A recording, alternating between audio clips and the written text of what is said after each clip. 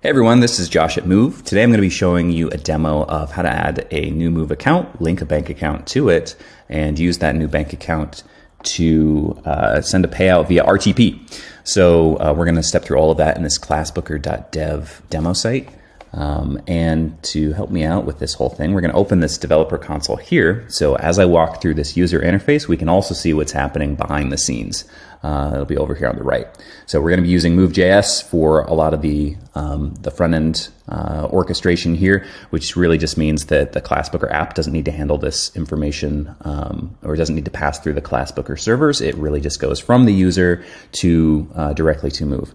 So we're going to kick this off with entering my work email, josh@moov.io. And from that, we can see that we made an enrichment lookup with Moov.js for my email, and we got back an individual and a business. So really just saving the user from having to do a bunch of typing if we can find information about them. The only thing that we didn't have was the phone number, so we'll just pop that in, and then it looks like we are ready to go. So I'll hit submit on that. You can see that we have a new account that's created here.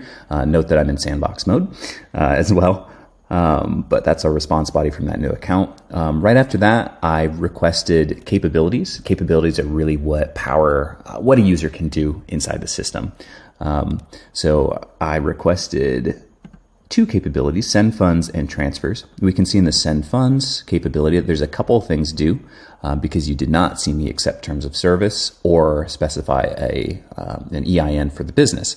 So a couple other things due in order to get that send funds capability, but that's okay. We can skip that for now. The important thing is we did get the transfers capability that is enabled. So behind the scenes, Moov did OFAC checks and a couple other things. And we now have this account that's ready to participate in transfers.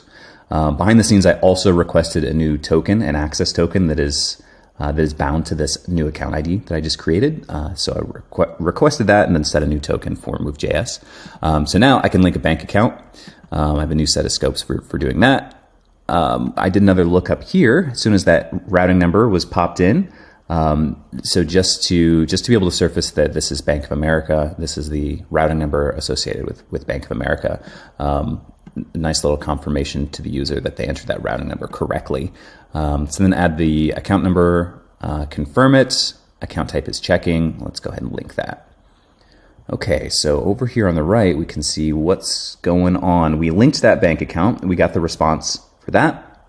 In that response, we're only provided the last four of that account number back, but we get really all the other data I specified, as well as that bank name associated with the bank account model. And then I also, right after that, requested the payment methods for this account. So payment methods are really what are used to make a transfer. So let's open these up and see what we got. So the first one is an ACH credit same day payment method, then an ACH credit standard, and then an RTP credit.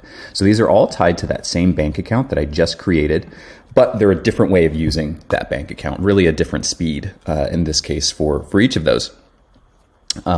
So two of them are using the ACH network, and one of them would be using RTP, and that would be an instant disbursement. So how I'm using that in the UI is I'm actually shaving off one of those ACH options because we're just going to do same day or provide that option to the user. But if I also want to surface the ability for that user to get paid instantly, RTP is an instant disbursement to their bank account. I can do that, and I can also add a small fee to that as well if I choose. So it's a really great way to monetize that choice. Typically, users are willing to pay just a little bit for faster access to their funds. So we really just surface that choice to them, and so we can see $100 total, a $1.50 fee. That means that $98.50 will arrive in that linked bank account within a few moments. So if we create that, then boom, we just created a transfer. We actually did that server side rather than here in the client, just to prevent it from being retried and a few other things. It's best practice to perform things like that server side. But we got back a successful response, and we are good to go. We just sent an instant disbursement with a bank account that we just created with RTP. So super cool. And that's it. Thanks.